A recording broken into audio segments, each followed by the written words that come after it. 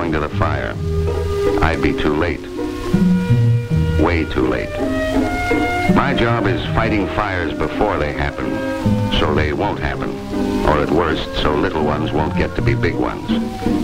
Not much thriller stuff to my kind of firefighting. It's nice to see this and other and get out to see that they follow fire safety rules.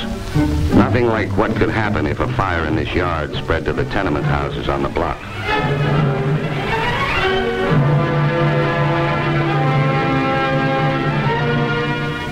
Nothing dramatic either in explaining the ABCs of electric fuses to a rooming house landlady who doesn't know an ampere from a broom handle.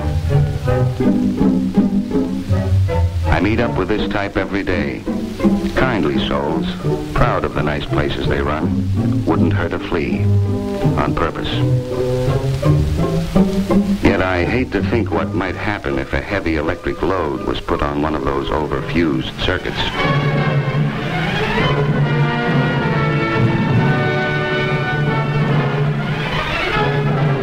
And there's nothing spectacular about helping some of our men check on reports of gasoline fumes under the street.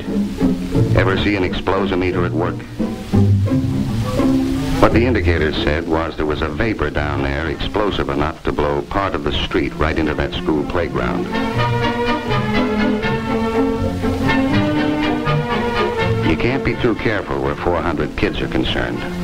So I went over to warn the school principal. Having just inspected this school the week before, I was mighty surprised at what happened. Locked out. And much worse, the youngsters locked in.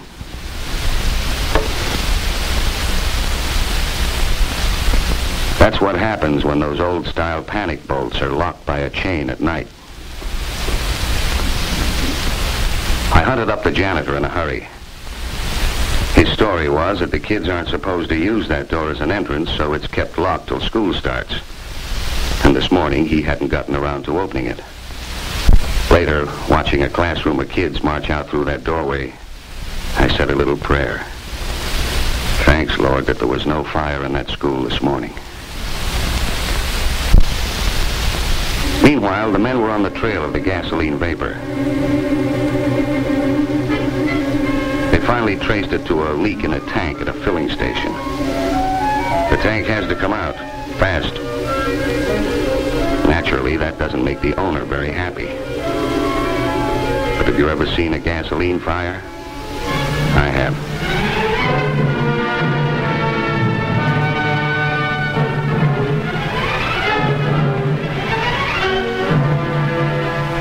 Well, I guess you'd think most of what I do is pretty routine. Crawling through old cellars, playing hide and seek with the rats to make sure multiple dwelling heating plants are in safe condition.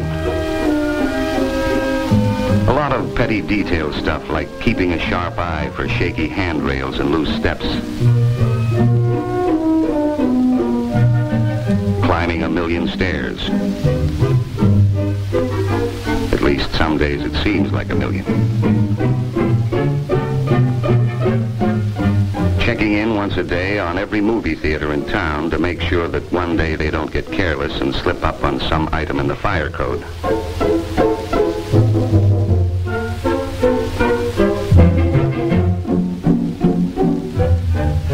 Seeing that people don't park their cars in alleyways where they block fire escapes.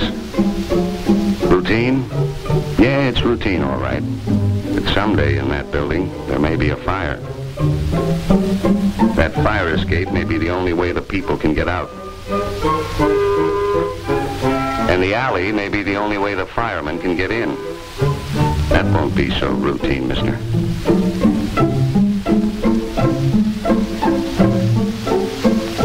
No, nobody's going to pin a hero's medal on me. And you can't rescue a beautiful blonde from a house that doesn't burn.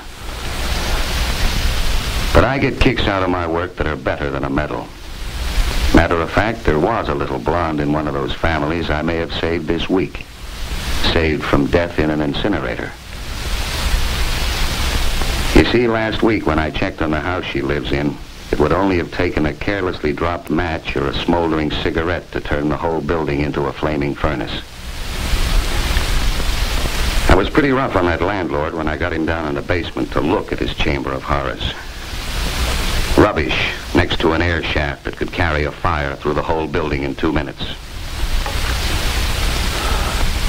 Open paint cans, paint-soaked rags, and an open jug of solvent giving off a steady flow of flammable vapors.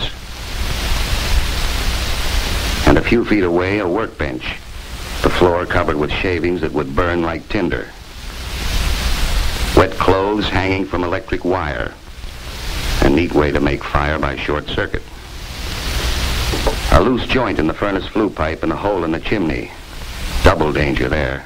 Fire and deadly carbon monoxide gas. Hot ashes near a wooden partition. And maybe worst of all was that pile of junk at the foot of the cellar stairs. If that stuff catches fire, the stairs go up in flames. How do you get down to fight the fire? You don't. I'll say this for that fellow. He took it. Said he hadn't been down there for a year and to give him a week to have it cleaned up. So today I went back to check, and I really got a pleasant surprise. What a difference. I hardly knew the place. Shiny new metal cans to hold the rubbish. The paint cans I'd seen lying around open were stored safely in a metal cabinet. Tops on the cans to keep the vapors in. And a special container for the solvent. The mess around the workbench gone. Clean workbench and clean floor. The wire that the wet clothes had hung from was now enclosed in metal cable. Where the loose flue pipe and chimney hole had been, there were tight, safe seals. The hot furnace ashes had been safely put in metal barrels. At the foot of the stairs, the junk was all gone. So was the mess of trash outside. Little Blondie doesn't know it, but she can sleep better now. And so can the guy her daddy pays rent to. Another spot I hit today was Hans Miller's restaurant. His place is popular for banquets and dances, and Hans has to handle some large crowds. So he's really hipped on fire safety. When I inspect his place, I can just about count on finding everything okay. Extinguishers handy and in good working order. Exit signs where they should be and lighted. And the exits kept clear. The emergency lights all set to be used anytime the house current fails. Party decorations made of flame-proof material.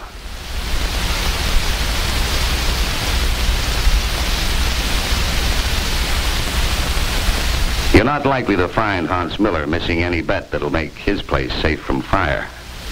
But today I did. Just as a matter of routine, I made a burn test on his window drapes.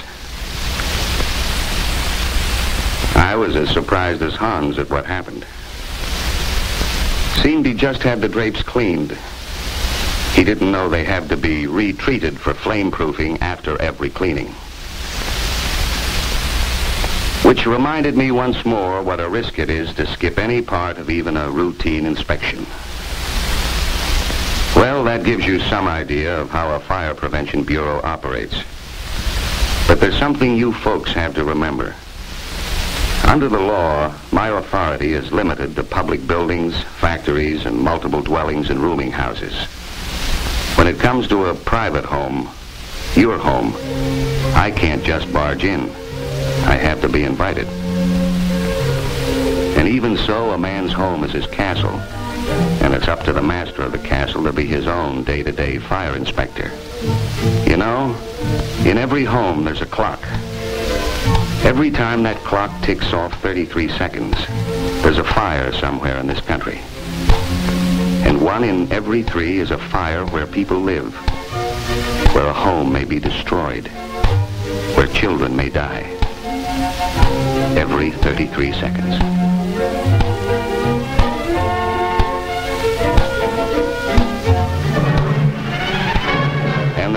be one of these fires where someone doesn't wish bitterly for another chance. A chance to put out a carelessly tossed match or cigarette.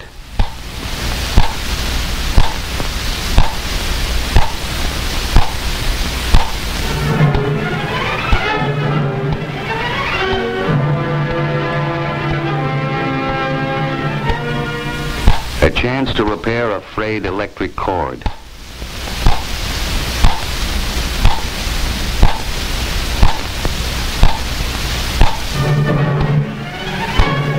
A chance to undo some other careless cause of a fire that never needed to happen. You still have that chance, though with each passing 33 seconds, the time you have to do it in grows less. The time when fire may strike your family grows closer. Act while you still have time. Clean up the rubbish in your cellar and attic. Get a man to attend to that furnace or stove repair you've been putting off. If you're not sure your chimney is safe from defects, have it checked.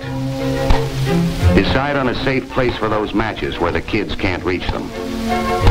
Adopt safe smoking rules. Put all the household electrical equipment in safe repair. Set up a family fire prevention bureau to fight the fire that may destroy your home. To fight it before it happens, so that it won't happen.